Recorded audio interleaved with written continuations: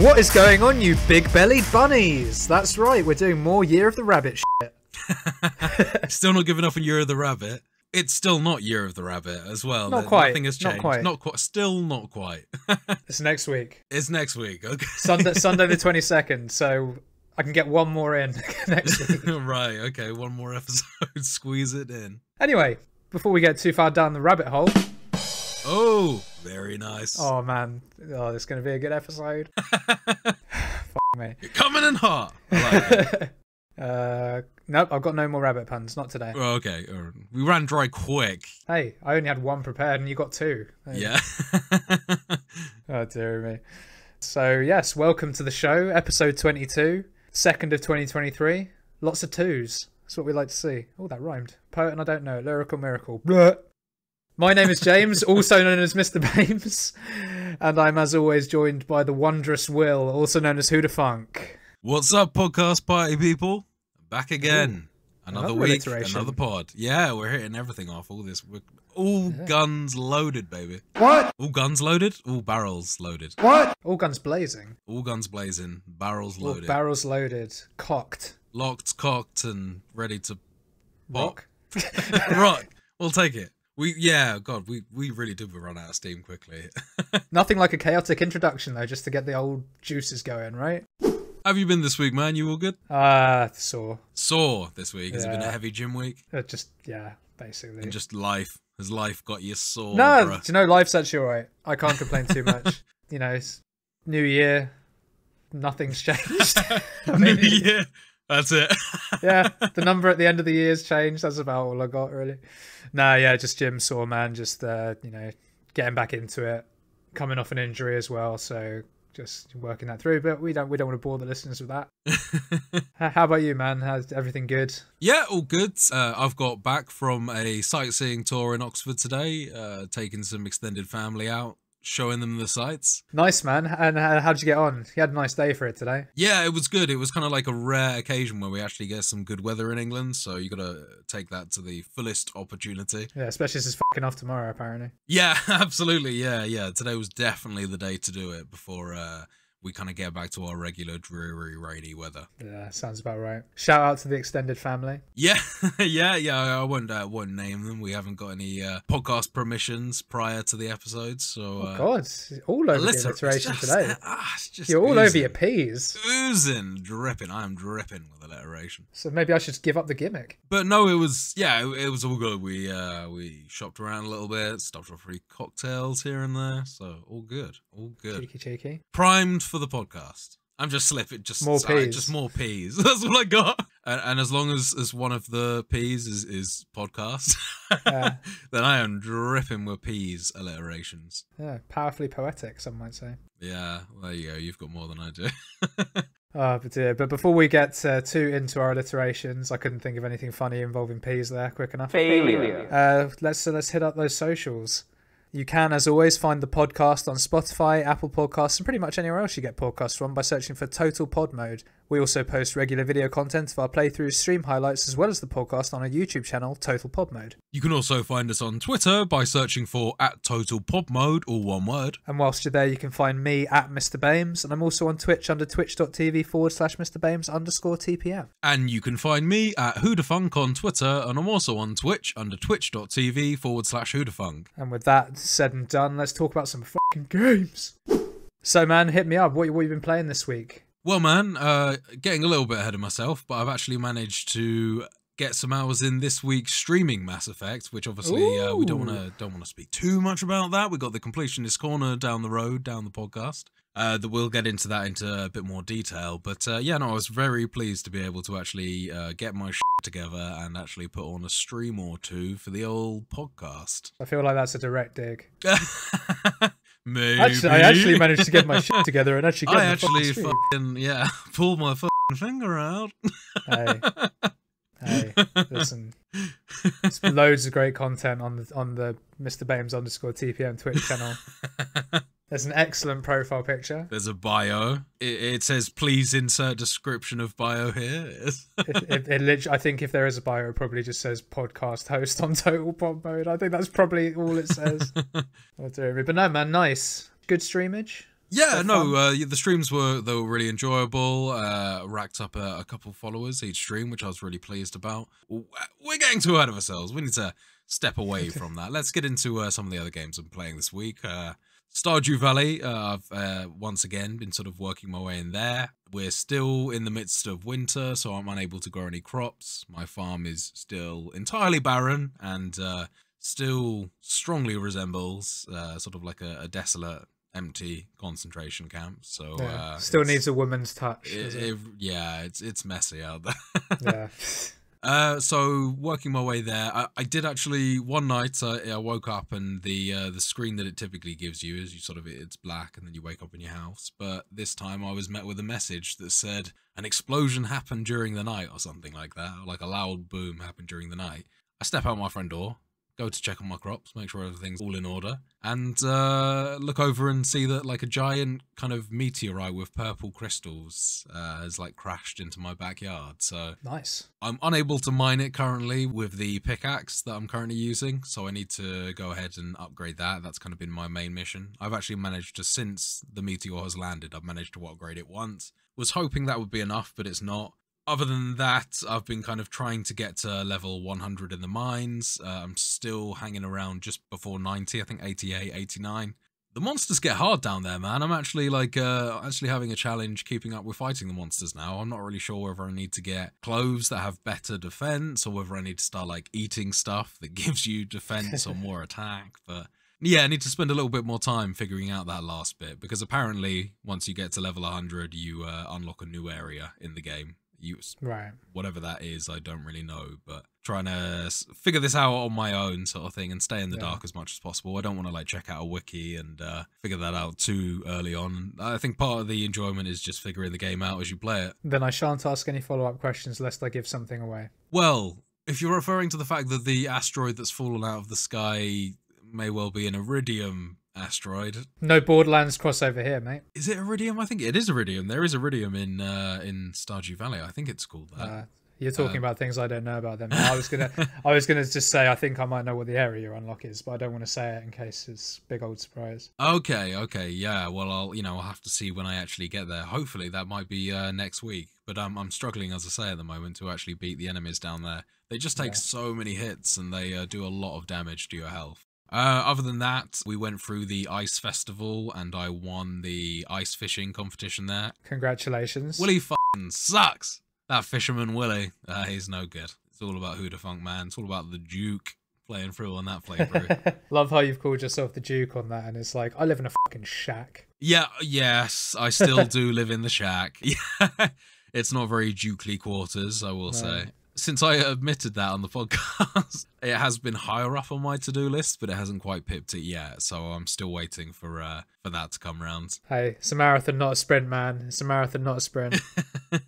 There's a carpenter somewhere around that will. I think her name's Robin, and she'll upgrade your pad if you give her a load of wood and money, I guess. So. Right, I didn't think it was that sort of game. That's nasty. But other than that, I mean, it's pretty sort of business as usual, man. Pierre gets his pond algae. I go fishing and look for ways to treat Linus and, make sure he's well fed on his berries. Yeah, and seduce Pierre's daughter. Yeah, we're really not making any headway there. I've discovered that I'm not very good at socializing in this game. I don't know whether that extends to real life as well, but... Well, I mean, I don't appreciate the algae you keep giving me, but... But other than that, socially, you're fine, I think. Yeah, I mean, yeah, it's not as malicious when I give it to you as it is with... No, it's very loving. Yeah. I mean, occasionally when you throw a turnip at me, it's a bit harsh, but I know that it comes from a sweet place.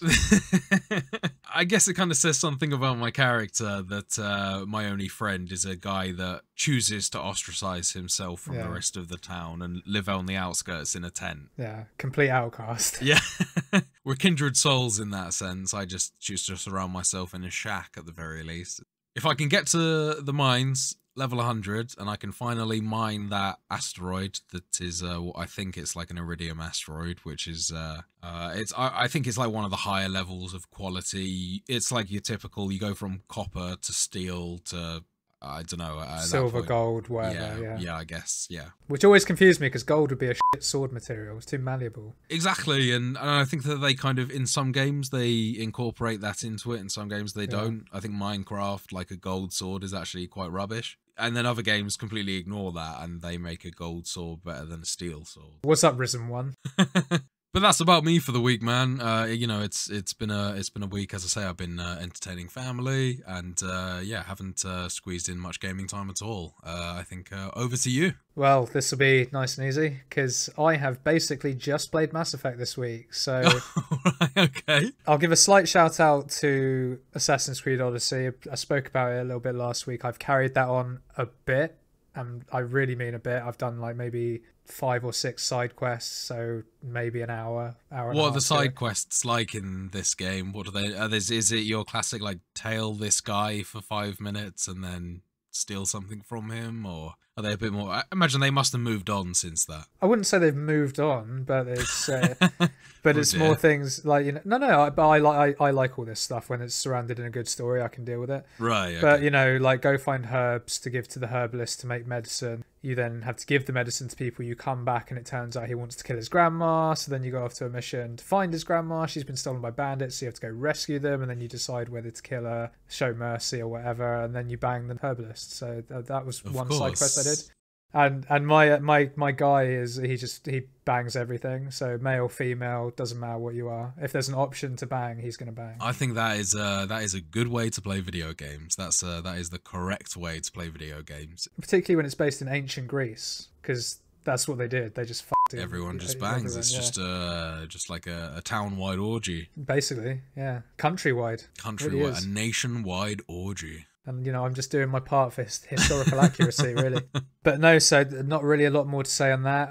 That's going to be a game I just dip into every so often because I don't, as I said last week, I don't want to lose traction with it. I want to finish it. So, well, I just wanted to get a little bit into, do you have any sort of like Assassin's gadgets in this one? Do you get a retractable blade? Is there anything? You get the Spear of Leonidas, which is like a snapped spear that you use to do your stabby things. The Spear of Leonidas is like the equivalent of the wrist thing, except it's not at all the wrist thing. Except it's on your back. It's a bit more primitive. It's like, it's not like a spring-loaded wrist blade. It's just a thing you just like. It's just a fucking pointy thing that you keep on your back. But no, so no, none of that. But I quite like that. To me, it's more just like an ancient Greece RPG with occasionally you come out of the what are the machines called? Animus. This is how little I give a shit about that side of it. You couldn't give a fuck about the sci-fi element games. No, fuck all that. I don't care about the Eden stuff. Oh, I want to know Ethan's story. Shut up. No, I just want to be a Greek guy. Just fucking shut up, man. Come on. But no, so yeah, not much progress on that, but I'll probably be dipping back into that in the coming weeks, probably months, if I'm being honest. So yeah, a little bit of that. And then the only other thing I've played other than Mass Effect is we jumped into a very, very quick session of Grand Theft Auto 5, but really was very quick. I mean, I think we played for an hour or two at most. Yeah, absolutely. Couple of missions. It was a quick check-in. You know, we boosted the cred for the old Total Pop Mode crew. I went up 2 levels. We checked in. But it might be, you know, the start of something, because we've done that now. It had been a while since we got on that, and hopefully that'll be our kind of go-to. We had a bit of a distressing situation for a second, because we used to have a bunch of games, like, pre-installed that we were currently playing, and then, honestly, like, this podcast has taken a toll on the friendship. In terms of like the effect, you know, the amount of like social time that we actually spend together. We spend a lot of time like working together now, sort of thing, which, don't get me wrong, like, I think we both enjoy that as well. But yeah, there's not much time left in the old diary for gaming together much these days. So you know, it was good to squeeze that in, but hopefully the you know, that will be the spur onto something bigger where we start putting some hours into this. But the sudden realization that we didn't have hardly any of the same games installed anymore on the which I also blame on the podcast in a way, because turns out sound effects and Audacity files take up a lot of room. Yeah, right. Yeah, these recordings, they're not light on the file size. So no, yeah. I just had to buy myself a 4 terabyte SSD just to... but no, it was very good fun. First time we played together since episode 6. Is it really that long? My God. I think so, yeah, because Okay, that was the incrimination special, right? Which was just right. just after we played. Or was that? Yeah, no, I think it was. I'm pretty sure. go check out the Incrimination Special, episode 6, Total Pod Mode, wherever you get your podcasts from. Very fun indeed. Lots of good banter about being pimps and drug dealers and things like that. But that's me. Fair enough, man. Well, it sounds like we've had a pretty kind of game-like week. Well, not really. We'll get into it later. Now that we're all caught up, why don't we move on to a bit of the gaming news?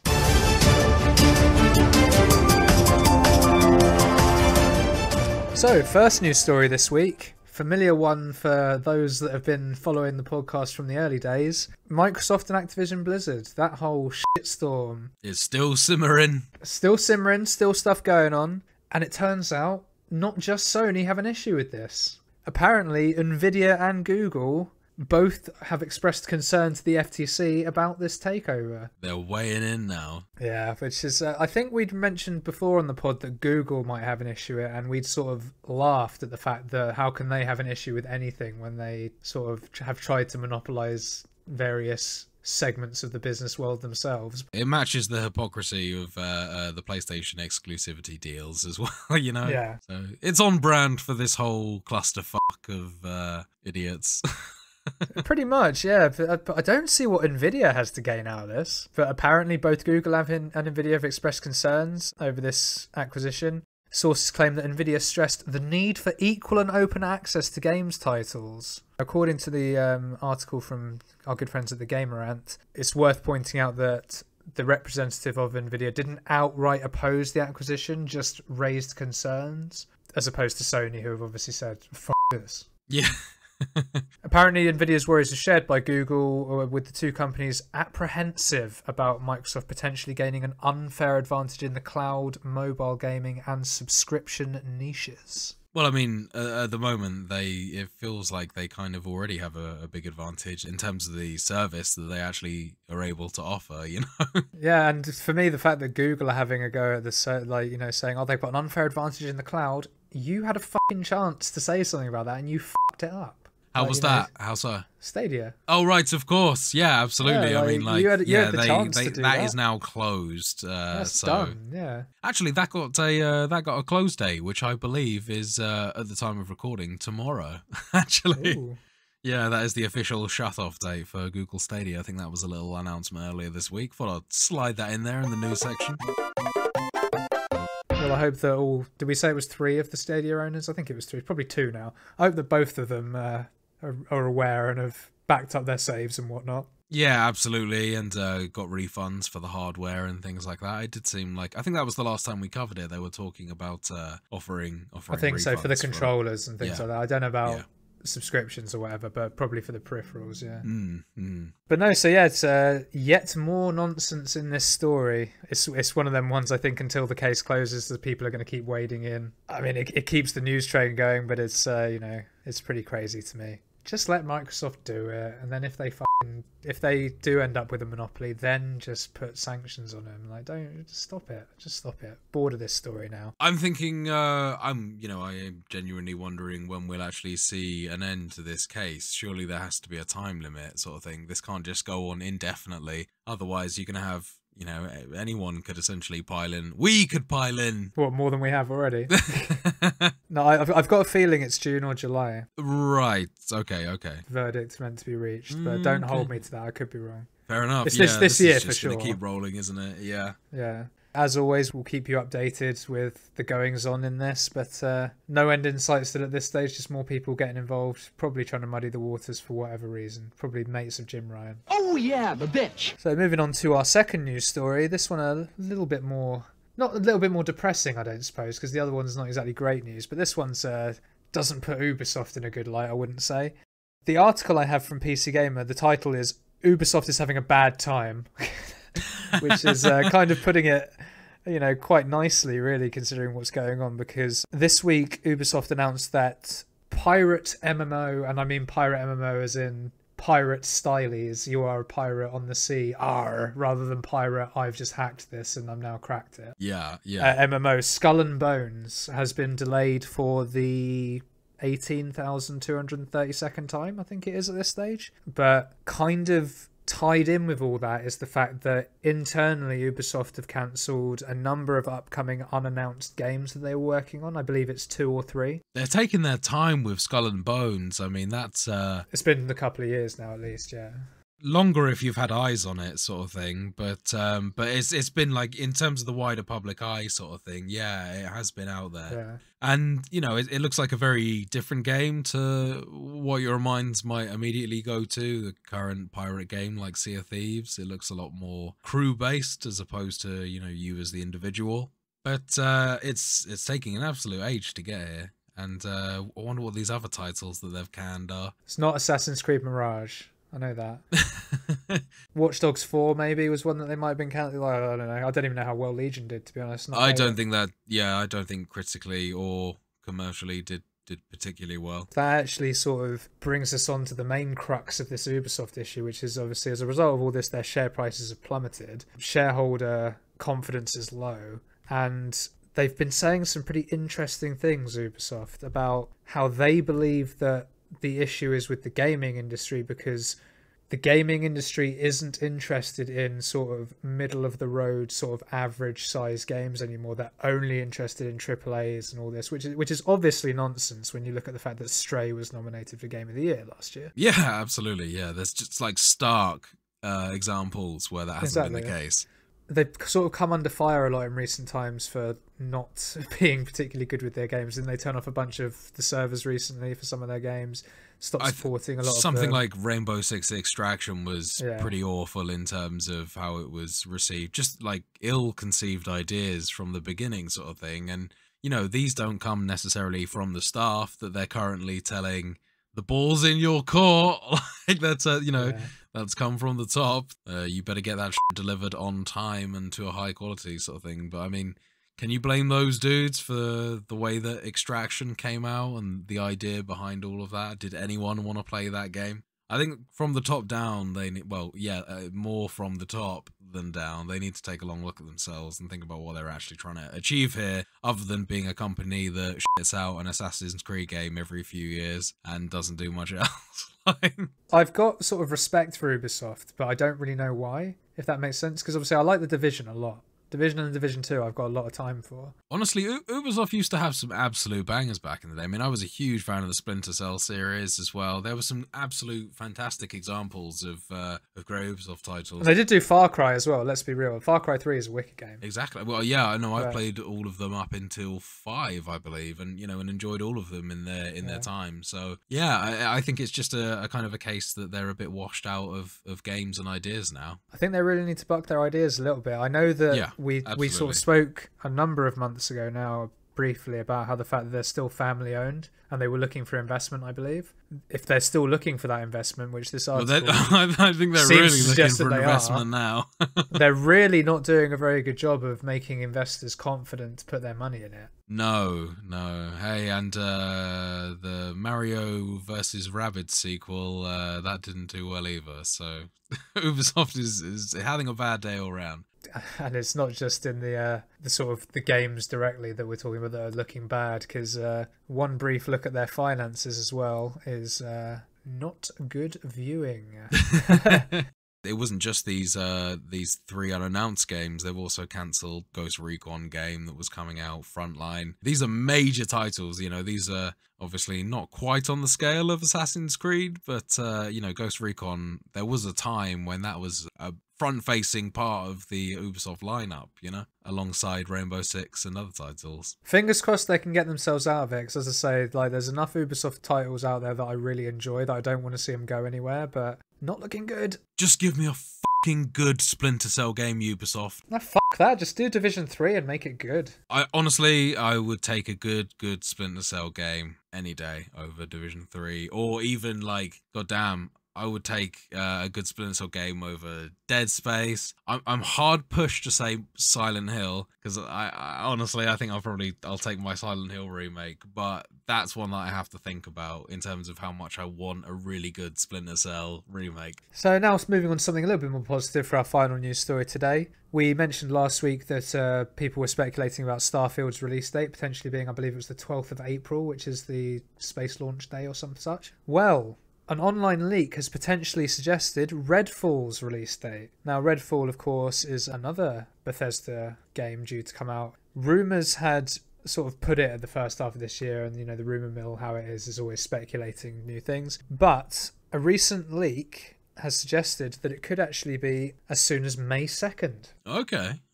Still pretty far off. It's further off than the predicted date for Starfield. Exactly, which makes sense. It does, yeah, absolutely. I mean, it's not going to come any time around April, is it? If it's rumoured that Starfield is going to be imminent. And the other interesting thing about this leak, which sort of gives it a little bit more credence than just your sort of standard rumour, is that this rumour came from Twitter user Xtasis, who had previously leaked information regarding Overdose, Hideo Kojima's upcoming game. Yes, okay, yeah, we covered that on the pod a little earlier, Yeah, we certainly did. Which many sort of believe this makes this a bit more credible, because the Hideo Kojima obviously confirmed that was true. Yeah. So, take it all with a pinch of salt. We don't know, but quite cool news. Particularly if like me, you're a Bethesda fan. That said, I'm desperately searching for details of Redfall, and I'm trying to think if I've actually, it's looking like it rings a vague bell, but I'm trying to think if I've seen much publicity about this game at all. I mean, is this something that you've seen much of in terms of gameplay clips? No, but that's a very deliberate thing from me. I'm keeping away from it. I see. I've been aware of it because I remember when they filed the trademark for the name Redfall, many were speculating that could be a clue for Elder Scrolls 6 and where that's going to be. But other than that, I've sort of stayed away from it a bit, to be honest, mate, because I like to sort of keep in the dark about these sort of things so that when I play it, it's a little bit more fresh. I'll pick up things through the ether, of course, like absolutely, this, for example. Yeah. Osmosis of information. Exactly, but I'm not going to actively go looking for things on it. I'm just taking a very quick look at some gameplay now because I honestly had no fucking idea about this game. It's a first-person shooter. Yeah. The other interesting thing to come out of this is that both Starfield and Redfall are going to launch on Games Pass as day oneers. Is Elder Scrolls going to appear on Games Pass day one? Don't know if it's been confirmed, but it wouldn't surprise me. Yeah, it definitely wouldn't surprise me. No. To tie a bow on this story, I think we will probably hear more at the rumoured Xbox sort of direct, if you like. Yeah, when is that? When's that actually taking place? I'm not actually sure because I don't know if it's actually officially happening. It's sort of been speculated that they're going to do their own event, but they wanted to give it a bit of time after the Game Awards, but I don't think it's actually been confirmed yet. No, there isn't a release date. I'm just looking here. There's no showcase date. There is a Bethesda developer direct on the 25th of January. Oh, okay. So, watch this space. They may be speaking about both of those games, may even confirm the release dates. Who knows? It's all on the cards to be a good year for gaming. Fingers crossed, man. Fingers crossed. Last year wasn't too bad, so let's see if this year can hold a torch to it, shall we? Well, last year gave us Elden Ring, so let's see. And Ragnarok, which by all accounts is fucking amazing. So yeah. So with that, I think we come to the end of the news. So why don't we take a gander at what we've been up to in Mass Effect as we mosey on over to Completionist Corner. Sting coming soon. So, opening episode of Completionist Corner proper. Mass Effect 1. Yeah, I've been really looking forward to getting onto this section, man. Mass Effect is a game that, I haven't given it its proper dues over the years, and to finally be starting this off and also playing it alongside someone, it's given me something to kind of work towards, and, it's been looking forward this week to sort of bringing this up and discussing it with you. So, yeah, let's get it kicked off. Couldn't agree more, man. I fucking love this game, and I'm very much looking forward to discussing it with you. Before we get too much into the story, I think we should probably set the scene a little bit. Yeah, good idea. Absolutely. Why don't you tell us a little bit about your character, Will? What are they called? What class are they? What's their personality like? Have you given them a random backstory? Do tell. Yeah, so my character, I really set out in this game with the character's creator to make some sort of abomination. I was really dead set that I was going to kind of go against what I do typically, which is take it really seriously and try and make a character that I really like the look of and someone that I can actually bear to stand the look of for what is potentially going to be a trilogy of games that we'll at some point get around to completing. But this game, given that I'm playing the Renegade class, going to be doing a lot of crazy stuff, I figured that we would just go and try and make my character look like an absolute mutant. And James, as I'm sure you discovered while I played this as well, quite a disappointing character creator. You're being very nice. It's a completely shit character creator is what it is. Very limited in terms of the things that you're able to do. It seems like all of the facial features are essentially just picked from, various different shapes of, eyes, nose, mouth. And then sliders that are extremely limited. They definitely could have done with increasing the range of which that they were allow you to do your sliders, but pretty sure there's a mod that unlocks them. Yeah, that's good. I have a feeling it's probably a lot to do with the animations that they use for the faces and how it would look quite dopey if you. So they opted for the whole not allowing you to make your character look stupid, which to me is the wrong decision. They should have I agree. allowed you to just make, if you want to play like a dumb looking person, then you should be able to do that if you're going to allow them to create a character, in my book at least. So I completely agree. It's a choice, I think they fixed it for Andromeda. If I remember correctly, I think if I remember correctly, you can make some utter nonsense in Andromeda. I could be wrong though. So I ended up with a character that looks sort of strange, but more resembles like kind of a purple-haired Emma Stone type on the character now, and it works well. Honestly, I believe that they actually changed the voice actor for Femme Shep, or Gillian, as she will be known for the rest of the segment. They actually brought on Jennifer Hale, who provided the voice for Femme Shep in 2 and 3, but I don't think she was the voice for the first game, so I think that they finally brought her back on board.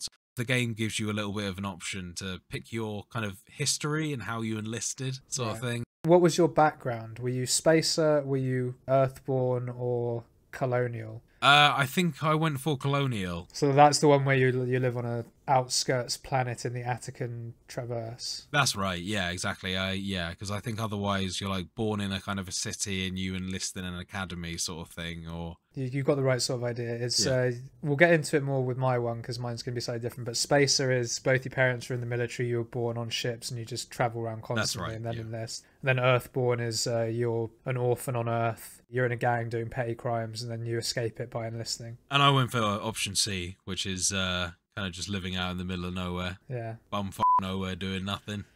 Yeah, just sort of jamming. Little colonial planet out there. Yeah. Kind of you're like some sort of colony on the outer rim or something. Yeah, and then as you say, slavers come and destroy your planet, and then you're saved by a passing Alliance patrol. Bruiser? I think it is. All right, I think it's patrol. Yeah. So then, yes, what then was your nature, I suppose, for lack of a better thing? Did you go ruthless? If you're a renegade? Oh, do you know, I wasn't. I think I went for Soul Survivor, I think, in the end. Interesting, okay. Yeah. I like the one where basically you saw a bunch of crazy battle and went through a bunch of hardships, but you were the one guy alive. So you're right, the Ruthless would have been the kind of the typical renegade choice. To be 100% honest with you, literally during the character creation, I completely forgot that I was doing a pure renegade class. So like, it wasn't until I had my first few like dialogue things like, oh shit, I'm supposed to be a dick. Like, I did it, and obviously that was, before I had any main interactions. It was kind of like the moment I'd finished creating my character. But yeah, I got to say, whilst I was picking all of that stuff, I didn't have it in my head at all that I was going to be a renegade for the rest of the playthrough, or at least that I was going to be strictly a renegade to the absolute maximum degree, sort of thing. Because we've kind of agreed that even if our conscience is telling us to not do something, we're still going to pursue the pinnacle of whatever we're going for in terms of renegade or paragon. Yeah, and I suppose it's time to talk about classes now a little bit, or do you want to give a bit of background on your character before we move on to that? Yeah, sure, man. So my character is literally the opposite to yours in nearly every single way. You went Femme Shep, I've gone Male Shep. Had to be. Interestingly, we didn't actually discuss the characters at all, apart from saying I'm going to be Paragon and Will's going to be Renegade. And my character is named Julius. Oh, right, which okay. Which is a little bit similar to Gillian. Exactly, we've got Gillian Jules here.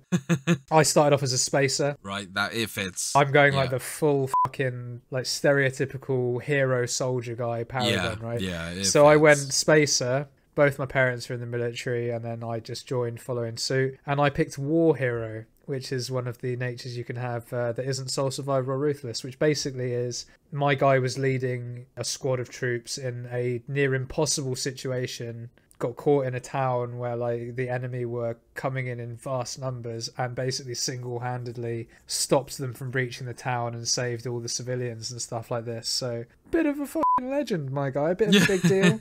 And in terms of character creation, this fucking thing, I hate the character creation in Mass Effect for many reasons, because you mentioned there that they limit it so that the animations don't look dopey. They look fucking dopey anyway. They do. I was gonna say there was definitely points for in this where I was going, I know Andromeda got a hard time on their facial animations, but I mean, to be fair, the games are a lot older. It's not bad for 2007. But no, it's not bad for 2007. We're currently in the year of great. 2023. So exactly, it's not great for modern. But yeah, and I basically made a quite good looking chap. How close does he look to default Shep? What kind of hair you go in, sort of thing? Oh, nothing like default Shep. He's got sort of the hairstyle where it's just sort of down and a bit shaggy and loose, which is what inspired the name Julius, because it reminded me of a Caesar haircut. Oh right, okay, yeah. Yeah, so I made him quite good looking. He's got Paragon blue eyes, like the same color as Electric. the Paragon bar. Yeah, nice. Yeah. He's got sort of black hair with a bit of salt and pepper, because my plan is that across the 3 games I'm going to make him slightly grayer each time. He's going to age.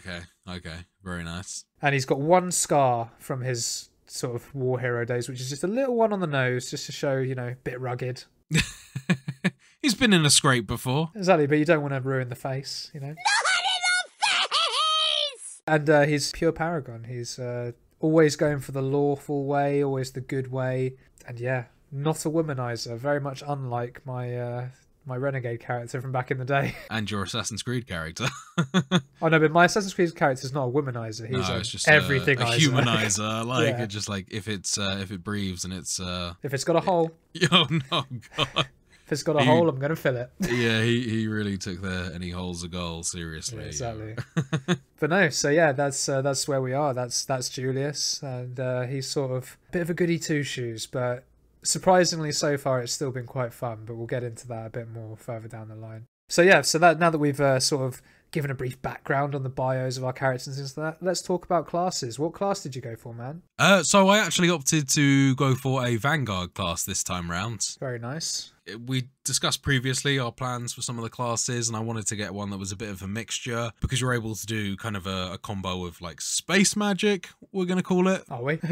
They might call it biotics, I call it space magic. That's fine. But yeah, so I wanted a mixture of sort of having combat, and a Vanguard is skilled with pistols and shotguns. You know, I chose that class also because my main solution for winning battles in my last playthrough of this game, although I didn't manage to complete it, was primarily using a sniper rifle. It's a very powerful weapon, but I wanted to like give myself a bit more of a challenge and try something new, and also have a bit more access to some of the powers you get. I've been experimenting with the fact that you can lift up enemies and chuck them and stuff like that as well. You've kind of got some Space Matilda powers. Oh, Space Matilda. Space powers and Space Matilda powers is what my Gillian Shep is rocking.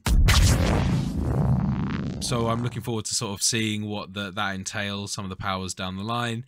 And you know, for now, I'm pretty sure that a pistol and shotgun is going to comfortably carry me through a lot of the larger challenges of the game. Very fine choice. I've never played a Vanguard myself. I have fucked with biotics before. Sorry, I have fucked with Space Matilda powers before. Oh, yeah, no. Because I was messing with doing the Adept class, which is pure biotic. Yeah, I was tempted, but I didn't want to go the whole hog. I still wanted guns and you know, have some armor as well. Yeah. So, man, what about you? What class did you go for? Well, in sort of direct response as to what you've just said there, which is, yeah, sniping's too easy, man. Not too easy. It became a crutch for me in my playthrough sort of thing. And I think that's probably why you picked it, right? You know it's good. Well, no, yeah, I know how good it is, right? So when I did my first trilogy playthrough, I played Infiltrator, which is a combination of combat and tech rather than biotics. Oh, okay.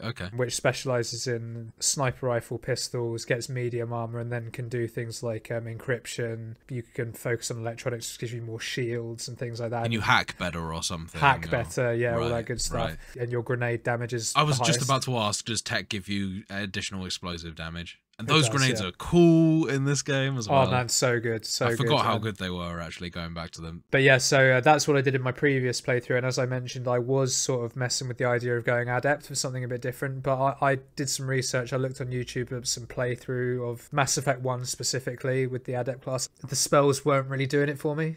Fair enough, yeah. The spells. The spells, the Space Matilda powers. The Space Matilda powers weren't really doing it for me. So I actually just went Infiltrator again because I know how fun it is. And honestly, it's the best decision I've made because it is so much fun. The difference is that when I did my first playthrough, I basically exclusively used pistols in Mass Effect 1. But I'm using the sniper more in this one because as part of my whole backstory with the whole war hero gimmick, the reason he was able to do that is because he was sniping everyone. Sat in bushes. Sneaky shit. Exactly. So really having fun with it once again. Obviously, it's been a number of years since I played as well, so I'd forgotten a lot of the cool stuff you can do. But yeah, very much an infiltrator sort of sneaky type guy, but also because I'm impatient, I still just go in guns blazing as well. Yeah. And the good thing about the snipers in Mass Effect 1 is you can almost use them as a shotgun. So do they bring up the scope to your eye quite quickly, or? Not noticeably quicker than other games, but it's more once you're in it. Typically in other games, if someone shoots you, you get knocked about quite a lot. Right, okay. And because with weapon attachments and various things, I've spec'd it to do incredibly high damage with incredibly high knockback. Right. So I knock people on the floor and they're fucked, and I can just put 2 or 3 more bullets into them and they're dead. How many iterations of character did you go through before this was your kind of final setup? Oh god, oh jeez, yeah, I probably should have mentioned that in the character creator. So according to my Steam page, I've played Mass Effect Legendary Edition for 23 hours in total. and I know that my file that I have going is 13 hours. Right. Just over. So I've spent 10 hours creating various characters, getting them to cutscenes, realizing they're shit, starting again. Bruh. Oh, it's painful because you have to watch this. You can't skip the cutscenes either, so you have to watch the same thing over and over again. You do this to yourself all the time. Well, no, but dude, if it's exactly like you said earlier, if I'm taking a character through a trilogy, it has to. If I don't like the look of it, then I'm going to delete it halfway through Mass Effect 2, and that's going to be worse. Maybe I got lucky, I think, with my character because I set with the objective of making them look a bit weird. When they do look a bit weird, it's kind of like to be expected. Yeah. Whereas I had to make mine, for me, I didn't have to, but I had to make mine look good. And then I don't mind the odd animation jank because you can't do anything about that. But if I'm in the elevator scenes, for example, and I look at him and I think, you look like a then I have to start again. And there's a lot of subtle facial animations and direction in this. So they'll give you like a cutscene that's supposed to be like a character exchanging a subtle knowing glance or something. Yeah. But because the facial animations aren't quite there, it's kind of, you get what they were going for, but it just looks like they kind of had a mild stroke for a few seconds and then kind of came back. I think Mass Effect is, the overarching thing is that obviously humanity were spacebound, making this discovery from a kind of Promethean alien race essentially massively advanced our technology and then put us on a course to actually bumping into other races of aliens amongst the galaxy. Is that kind of around the right lines? Basically, I suppose, in a nutshell. That's the gist, right? Humanity was kind of, we were just doing our thing, and then we discovered some ancient alien technology, and then we discovered, how we can catapult ourselves across the galaxy using these things called mass relays. The human race discovered these Mass Effect relays, which sort of, I believe in game it says it catapulted our technology forward by a couple 100 years. And whether or not this is what put us in view of the other alien races, I'm not sure. I think they were probably aware of us before that. However, our dealings with these other alien races properly came to the fore when we sort of discovered the Mass Effect relay and started doing business with the Citadel, which is the main sort of hub, if you like, of the Council, which is essentially the governing body for the major alien races throughout the galaxy and the universe. There are a number of alien races in this game, but as we get to the start of Mass Effect 1, I believe that there's only 3 races that are actually on the Council, which is the Turians, the Asari, and the Solarians, with the Asari sort of being... sexy blue people, right? Sexy blue people with tentacle heads, not to be confused with the Twi'leks from Star Wars. They've got kind of like little thin little tentacles on their heads, whereas the Twi'leks have like big thick tentacles on their heads. If you think of the Twi'leks as having a couple of elephant trunks on their heads, whereas the Asari have like an upside down squid. Yeah, that'll work. Yeah. That's kind of where we're rocking. The Turians are sort of the bad guys. Well, no. Not really. I'm a space racist. The Turians are just the fucking bad guys. No, the Turians. They sound are great. evil as fuck, dude. They're the bad guys. Come on, man. The Turians are great. Just because the sort of one of the main antagonists in this game happens to be just a Turian. happens to be a Turian. But no, so the Turians are kind of almost reptilian looking, just sort of very typical alien type things. Kind of like a bad guy would look. Yeah, fucking snake people. Yeah. Well, one of the Asaris, who you called sexy just now, is also a bad guy. Does that make the Asaris evil too? Hey, I've never seen an Asari. There's also an evil Solarian, and they just look like ants. Do they? Oh god. They okay. have like ant heads. They're bipedal humanoid type deals, but they have sort of ant heads. Yeah, I know what you mean. Yeah, big eyes. Yeah. Have had other species become attracted to me before. Awkward. But I think that covers the fucking council races nicely, doesn't it? And basically, humanity has been trying to get on the council for a number of years, but have always been pushed back because the alien races feel that we're growing too quickly. They think we're a bit dangerous. They feel like we sort of bulldoze everything. We're kind of babies in this field of aliens. We're like I guess they view us as a fairly undeveloped race. They're not quite looking down at us like that, but they see us more as a threat, so they don't want to give us too much power straight away, is essentially what it is. And sort of over time we built relationships with these alien races where we live very diplomatically with them, very peacefully, and sort of that is really where we sort of get to the start of Mass Effect itself, because Shepard's sort of opening mission that you're sort of thrown into is to recover a beacon from a planet called Eden Prime, which is one of the sort of standout planets for human restoration projects. Yeah, and it's also it's the ability to, it's the fact that it's so far away from Earth, isn't it? It's kind of like a point of pride for them because they're able to both defend it and make it sustainable as well. Well, more so than making it sustainable stuff. They've given it an atmosphere that makes it easy to live in, and they're really sort of colonizing it and showing that it can be done, basically. There are other projects like it in the universe, but Eden Prime is, as you can guess by the name, the premier. Yeah. And the council have a special sort of group of operatives. Enforcers, if you will. Yes, enforcers, if you were quite right.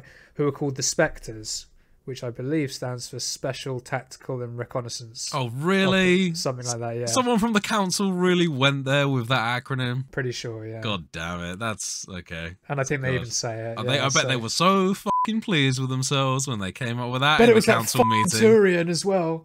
But it was a fucking Turian.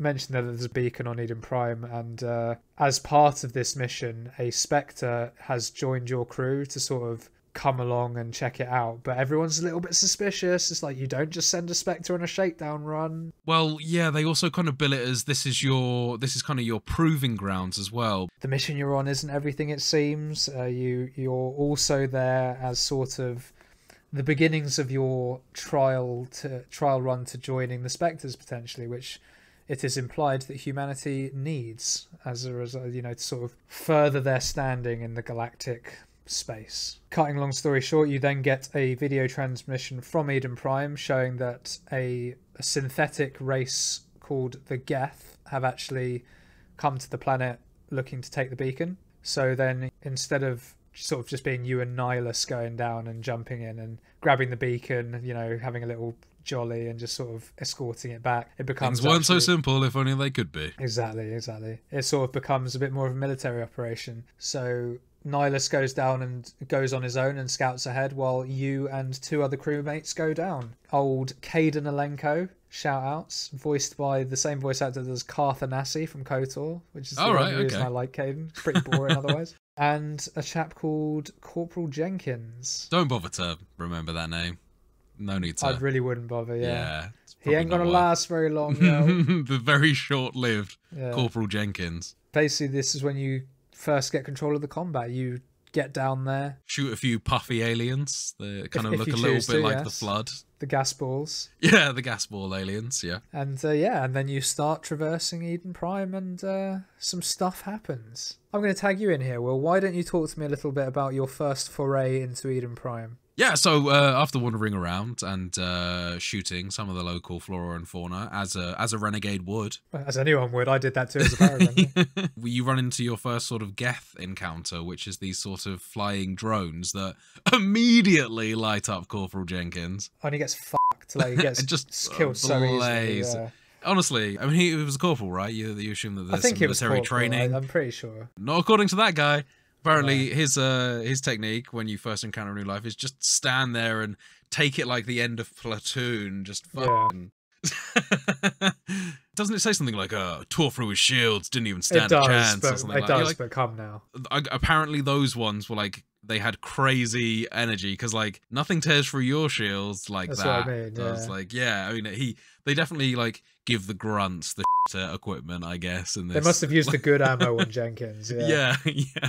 And and I guess that's also the one of the earliest opportunities that it really gives you to kind of have a bit of a renegade / paragon choice as well. Because in my class, the guy was like, "Oh, what do we do about this guy?" And I was just like, "Leave the fucking body, we'll move on," kind of thing. Forget this guy, he's nothing. Yeah, he's nothing to me. He's dead now. Whereas my guy was literally like, "Don't worry about it. We'll remember him forever. We'll recover the body and hold a funeral, but I need you to focus." Yeah. Get your head back in the game, soldier. We got other shit to do. Was kind of my approach there. And I like those little bits of flavor as well. Right out of the bat, the game is kind of giving you that opportunity to carve your path through in terms of the character. It's a load of fun. It's a load of fun. Yeah, no, as I say, very, very funny, the renegade option with Jenkins there. And from there, you sort of kill a few more drones and whatnot. And then you meet your first sort of recruitable squad mate, if you like, that doesn't start off in your crew. Out with the old, in with the new. Exactly. We have an empty chair for Jenkins? you, Ashley. Who's Jenkins? Fuck that guy. Welcome aboard, Ashley Williams. So Ashley Williams is a chief gunnery officer for another squadron of the Alliance. And helpfully, didn't all her guys get wiped out as well? So it's Very really much so. convenient. Yeah. And actually, you end up killing one of them because they become a husk, which is basically where a human gets put on a giant needle thing that shoots up in the air. Their life gets drained out of them and they become a bit cyberneticy. Bit robo-y. They look a bit blue and and they explode with electricity and things like that. Yeah. But yeah, she joins your crew. She's also the one that's sent through the video distress call where you saw the planet being destroyed by the Geth and stuff. That's it, because it's the routine thing, right? And then all of a sudden you see the distress call and the big massive alien Geth ship in the background as well. For the purposes of where we are in the game, yes, it's a Geth ship. All right then, keep your secrets. And you also get to berate Ashley again as a bit more flavour to your character here. Like when she explains that her people die, you're like, oh, you just left them all to die, sort of thing. Despite the fact that I chose the lone survivor beginning thing, where I chose that. I still berated her for doing exactly the same thing. But yeah, so you meet up with Ashley, you walk on a little bit further, and you then sort of head to the dig site where the beacon was being held, but it's gone! Oh, no! Typical What the hell? game. Shit. The thing you needed is now in another castle. Fuck's sake. Exactly. So it actually turns out that the beacon has been moved to a sort of train station type place for extraction. Yeah, pretty much, yeah. So you move on from the dig site and you find a couple of huts. In one of the huts, there's some nice goodies. But what's in the other hut, Will? There's a couple of people in there, a couple of survivors. One, I believe, is a doctor inhabitant. Yep. I think she's some sort of doctor, at least. I believe they're both scientists, yeah. Yeah. And one has kind of obviously the whole invasion and the battle scenario has left him truly rattled. He's kind of all over the place, kind of mad rambling and stuff like that. Kind of PTSD type deal. Yeah, absolutely. Yeah. The guy needs help. Yeah. Help is not what I gave him. I gave him a fist to the face. I gave him a left hook. Yeah. Essentially, my extreme option was just knock the guy out and progress on. And the doctor's just like, what the hell is wrong with you? Which is like understandable sort of thing. Again, yeah. And as I say, it's just like, oh, he was going to hurt somebody sometimes. Put him out and now. The beauty of this game is that Renegade isn't evil. So there's a lot of ambiguity. It's just being like ridiculously efficient and being a dick. Yeah. I love it. And, the character that you're playing, Shepard, the high up in the military, absolute badass, essentially like a hero of humanity sort of thing. He's already regarded as pretty much at that point, isn't he? He's like the best of the best kind of thing, Shepard is. The pinnacle. Yeah, exactly. And I think that it's funny because you can imagine both sides of that coin. Both sides of that coin play really well. You know, the kind of as you say, the electric glowing blue good guy that's just a pinnacle of everything good. Yeah. Or you can be a kind of like sleazy Captain Zap Brannigan type where you're just kind of sleeping with everyone and being absolutely ruthless. Or at least trying to sleep with everyone anyway. Yeah. The success on that we'll see. Checkmate. So what did you end up doing? I'm sure you were a lot more compassionate with this poor traumatized young man. Unfortunately, there is no sort of good option in sort of as an antithesis to that. Basically, you just don't use the dialogue choice, what's wrong with him. Oh, right, okay. Or you can use that dialogue choice, but then it's like, oh yeah, he just needs to rest or whatever. And then I think you pick, I'll shut him up, which is then you punch him in the face. You just say goodbye at that point. Oh, yeah, okay, yeah. And you just sort of leave him and he goes, there is no hope, we're all going to die. And it's like, oh man, someone should really punch you in the face, but it's not going to be me, not today. Yeah. You get to a sort of hill that overlooks the train station where you are, and you see sort of a hut just before the train station. You then see the train station itself. And a cutscene starts, and you see that Nihilus, your Turian buddy, is sneaking up on a ruffian-looking guy, but catches his face and sort of stops because, I know you. And this is where we meet antagonist A, Saren, who is another Turian. So this is what Will was saying earlier when you sort of say, well, one of the Turians is a fucking bad guy. Kind of, I'll give you that. However, he does have a good reason for being a bad guy, which we won't get into until the end of the game. He's kind of Turian, but he's kind of like cybered up a bit, isn't he? He's a bit borged up, like he's got some pulsing blue circuitry going on, and his eye looks like it's definitely been replaced with like an eye camera. You're very much on the money here. Well, yes, that's I'm definitely not in league with the ancient like cybernetic bio race, despite looking like one. How do they explain that away? How do they ever explain that away? They're just like, oh yes, Aaron, he's just kind of robot-y. Nothing to do with the robot evil guys, but he's just a bit robot-y. They do at the end. They kind of explain all that, but basically he's enhanced to make him a better Spectre. Of course, right? Yeah. That's the sort of the cover, if you like. But no, yeah. So as you said there, he is a Turian, but he's a bit more robot-y, bit of a cyborg. And Nihilus completely stops, lets his guard down, and says Saren, because they're both members of the Spectre group of the council. Good to see you, bro. Exactly, kinda. And from the first word Saren says, you can tell he's evil. Yeah, I know. He's got like a slow, drawly guy. Voice. Exactly. It's just, there's no way that guy is a good guy. Nihilus is like, what are you doing here? No one else knew about the beacon sort of thing. Oh, nothing. Just close your eyes and turn around. Pretty much. I mean, he sort of goes like, it's like Saren says, yeah, the council thought you could use an extra set of hands, basically. As he's like unglocking his gun. Well, no, kind of. He puts his hand on his shoulder reassuringly, and Nihilus sort of puts his gun away and sort of looks off into the middle distance and goes, yeah, so it's much worse than we thought it was. And Saren just sort of like holds his gun up to the back of Nihilus's head and goes, don't worry, I've got it under control. And then pops him in the head, and then the cutscene ends, like just before he pops him in the head. You just hear the gunshot.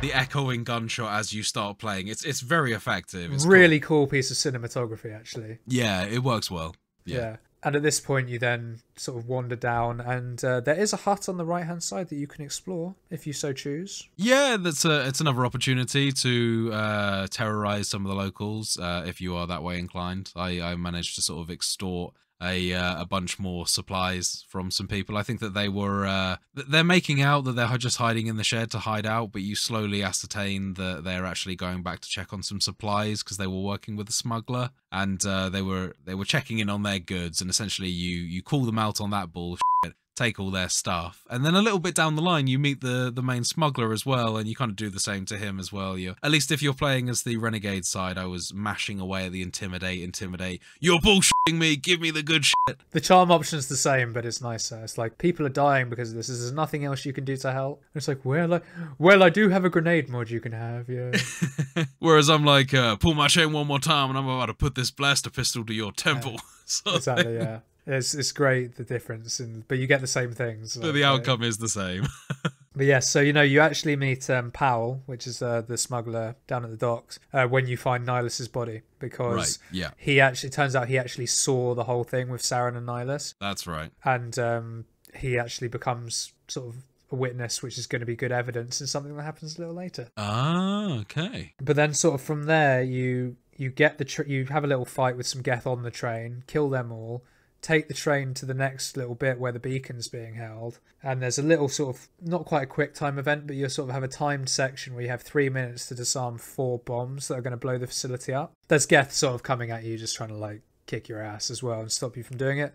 And that's when you then get led down to where the beacon is being held. You get a mini little cutscene where it shows that Saren uses the beacon for whatever reason. He just sort of floats in the air, arms outstretched, like he's pretending to be Jesus. Yeah, that's right. And then basically when you arrive at the beacon, it's flashing and active, and it's like, oh, and Ashley even says, oh, I wasn't doing that before. And as Shepard rings back to the Normandy, which is your ship, your spaceship's called the Normandy. Fucking Caden, that fucking annoying piece of shit, starts fucking around, doesn't he, with a beacon? No, you see, this is very interesting because it's Ashley in my one. Because Oh! it must be because I'm male and you're female. Oh, that is interesting. Okay, Yeah. yeah, so it was Caden that starts sniffing around on my one, and he activates It's that Ashley son that of a starts bitch. shipping around on my one. Because, so it must be that that's the whole thing, because I think... Because that's one of your romance options, I suppose, is Caden. it is, yes. Right, okay. But one of the things that's worth saying at this stage is that Mass Effect was actually very progressive for its time, because you did have straight options and gay options, both male and female. Yeah. But I think that Caden and Ashley are straight only.